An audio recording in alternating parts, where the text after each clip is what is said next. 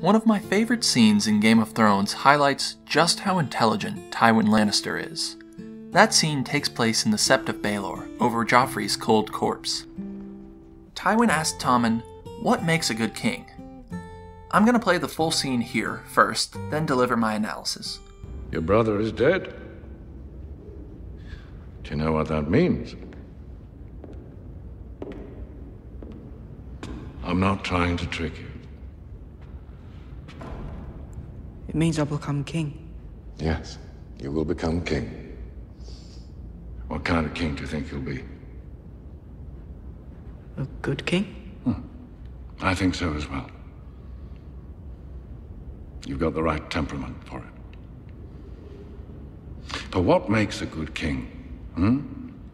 What is a good king's single most important quality? This is hardly the place or the time. Holiness? Baelor the Blessed was holy and pious.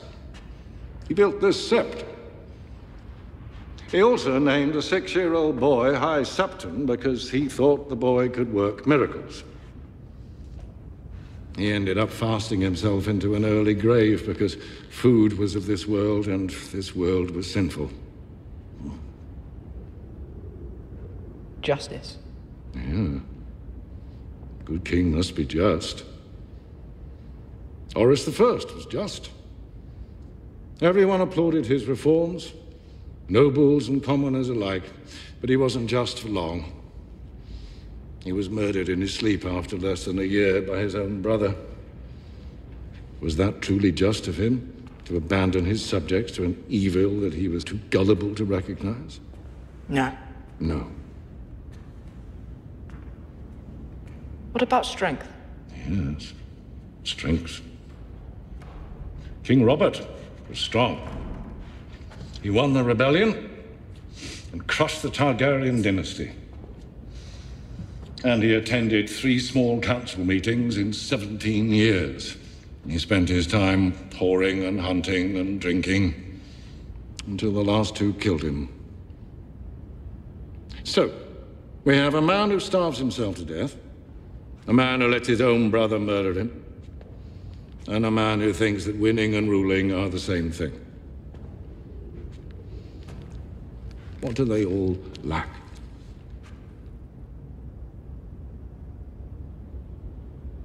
Wisdom. Yes. Wisdom is what makes a good king. Yes. But what is wisdom? A house with great wealth and fertile lands asks you for your protection against another house with a strong navy that could one day oppose you. How do you know which choice is wise and which isn't? You any experience of treasuries and granaries or shipyards and soldiers? No. No, of course not. A wise king knows what he knows and what he doesn't. You're young.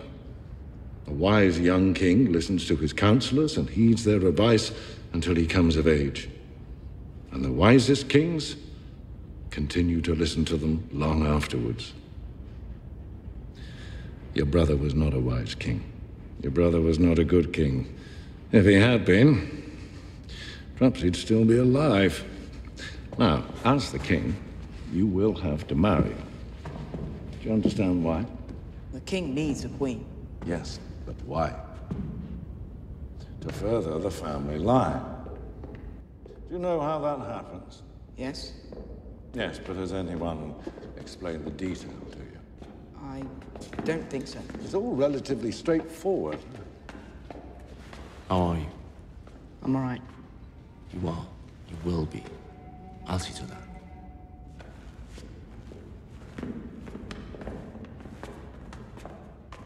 Please give the Queen a moment alone with us.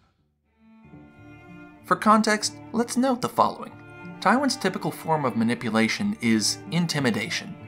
I am Queen Regent, not some broodmare. You're my daughter! He yells, he commands, he administers the most merciless of death stares. He's always aware of the spatial aspects of power and the role of physicality in status. He does not rely on excessive speech, but nonetheless articulates himself very sharply. Any man who must say, "I am the king," is no true king. And everybody does what Tywin says, because everybody knows he's willing to back it up with deadly force. But how do you manipulate a gentle, sensitive young boy who'd rather pet a kitten than rule the Seven Kingdoms? Tywin's typical strategies wouldn't work. Tommen would probably just cry and become scared of his grandfather and avoid him. Here is a chance to reveal whether Tywin is a one-note, brutal intimidator or an adaptable tactician who simply happens to be very intimidating. We see very quickly that the latter is the case. Tywin slowly guides Tommen into becoming his pawn by letting him do it himself. He knows that excessive pressure would alienate Tommen. He knows that his typical intimidation isn't warranted. And he knows that Tommen is well aware that everybody now wants to manipulate him. Hence Tywin saying, "I'm not trying to trick you." Because if Tommen feels in control and not threatened, he's putty in Tywin's hands. Therefore, Tywin doesn't directly tell him anything. He asks and guides. He uses a chain of leading questions in a style that's almost Socratic, letting Tommen stumble onto the conclusions that Tywin wants. We see that Tywin, as powerful as he is at delivering commands, is every bit as effective when asking questions. That kind of adaptability, coupled with all of Tywin's other tactical skill, is a mark of genius. And aside from all the clever subtextual manipulation here, let's pay attention to the actual progression of the conversation.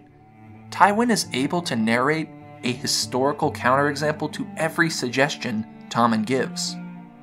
Coming up with relevant, illustrative anecdotes off the top of your head to reinforce one central point, that's not easy at all. It requires a vast amount of reading and knowledge of history, as well as the mental quickness to relevantly recall it, as well as the strategic and organizational attention to make it support your overarching narrative. That's why Robert Greene did years of research to write the 48 Laws of Power, which, by the way, is incredibly relevant to this scene, Tywin's character, and Game of Thrones itself. I'll probably write more on Tywin in the future, on his intimidation tactics and his moral values. But until then, here are some other things I like about this scene. Tywin's genuine, grandfatherly demeanor. Charles Dance once said that he didn't view Tywin as a bad guy, and I don't fully disagree. One interpretation of this scene is that Tywin actually does see the potential for greatness in Tommen, and wants to educate him to be a great king for many years to come, regardless of his own objectives. Another thing, Cersei's pathetic inability to control her son's attention or the direction of the conversation, only magnified by the cold corpse she's standing over, a testament to her failures as a mother and a disciplinarian. The foreshadowing of Tommen eventually ceding control to the High Sparrow, when his first idea of a good king is holiness. And Tywin beginning to give Tommen the sex talk because he wants to become a great-grandfather as soon as possible. Do you know how that happens? Yes? Yes, but has anyone explained the detail to you? I don't think so. It's all relatively straightforward. Alright guys, thanks for watching. Lots of content to come. Subscribe if you're interested in moral, philosophical, and psychological breakdowns of fiction. Until next time,